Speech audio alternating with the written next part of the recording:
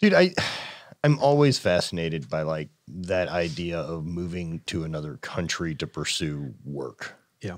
So I guess I'm limited on a bunch of things that I know. I don't know much about Wales. Okay. I've spent a lot of time in Scotland, which means Similar. jack shit. It's quite Is it? similar. I think so. Okay. It's a Celtic nation, so as long as it's not England, I suppose we're good. So would my experience in Scotland make me more comfortable in Wales than, say, England? Probably, yes. Okay. Yeah. I would say the people are probably a little bit similar. Okay.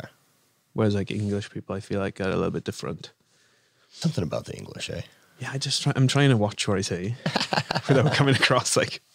But no, if you've been to Scotland, you definitely would have been to Wales, or you'd feel like you're in Scotland, I think. Well, look, like mythology-wise, like mythology with England, I always think about like this James Bond and this like dapper gentleman and like this well-sophisticated and well-spoke.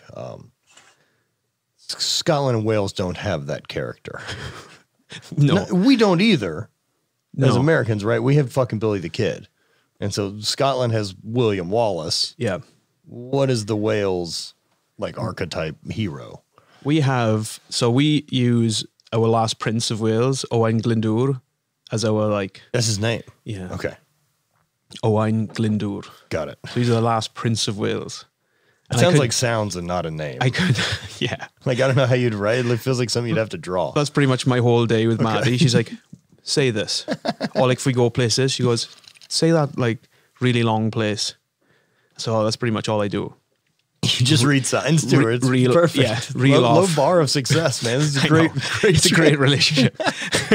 Just checking boxes on saying where I'm from and different towns from Wales. This is amazing. So did you grow up, so you have Welsh and you speak English. Do you speak anything else? No. No. So, but you don't, is Welsh full Gaelic? Welsh, it's its own language. Its own language, Yeah, Welsh, Welsh. okay. Yeah. So it was everyone's first language, but that's our thing with England. It was taken out of our language.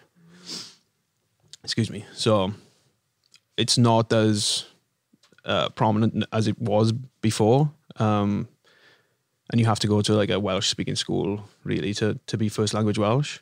Predominantly, most of us are like second language Welsh. Yeah. So everyone speaks English, but then second language English.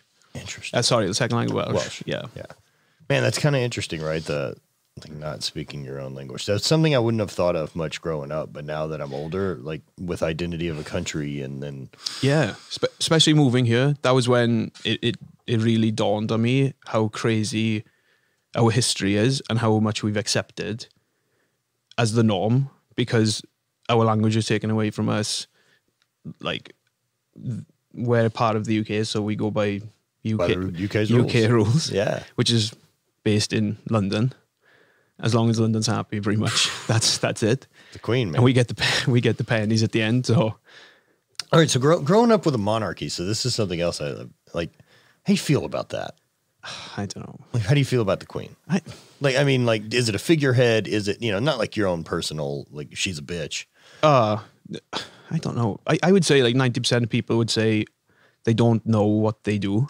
Sure. So I honestly don't really know what to say. But she does seem like well respected. Yeah. Like she doesn't seem like there's half the people taking the piss out of her like we do Donald Trump.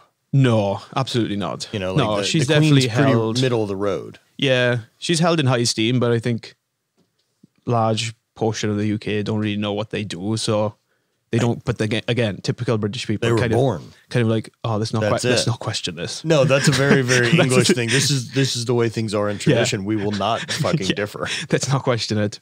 Just stick to the rules.